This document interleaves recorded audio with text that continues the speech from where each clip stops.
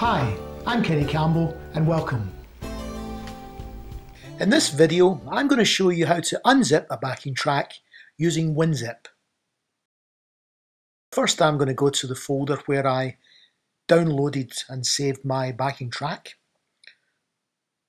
And there it is. Now, you may be thinking, hang on, I bought an MP3 backing track. Why have I got this zip file? Well, backing tracks need to be zipped for downloading so that your browser Internet Explorer knows to download it.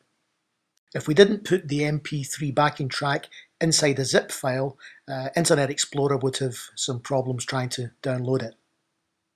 So let's unzip this backing track. And I have WinZip installed, so all I have to do is double click the zip file and WinZip will spring into action. And there we go, the wizard comes up. And all I have to do is follow the instructions. So click Next. And now WinZip is telling me where it's going to unzip the backing track to. So I need to make a note of that location because that's where my MP3 backing track is going to be placed. If you want, you can tell WinZip to save it somewhere else. Just select a different folder. But for now, I'm quite happy that it's going to be saved to my C drive in the unzipped folder. So I'm happy I know where that's going to be.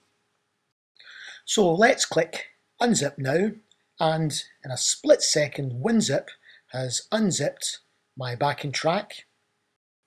And there's our MP3 backing track, unzipped and in the folder where WinZip said it was going to place it. So if I want to play that backing track, I can either just double click it or open it in my favourite MP3 player. Just one final thing, if you don't have WinZip installed in your PC, you can download a free demo at winzip.com. That's all for now. Thanks for watching.